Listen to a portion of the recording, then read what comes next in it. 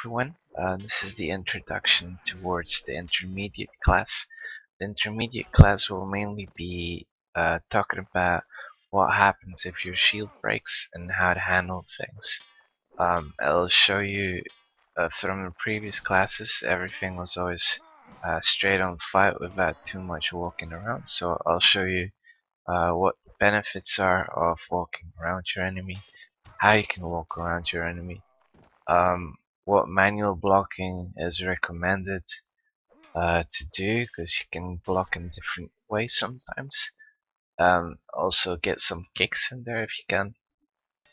Talking about inverse a little bit and smoothing out some techniques that I've developed and want to share with you guys on which are really helpful, and I've beaten some of the most elite players in warbands by using these techniques. So the main difference from what you will see in the beginner is that in beginner, if you master those lessons, you should be able to get some kills.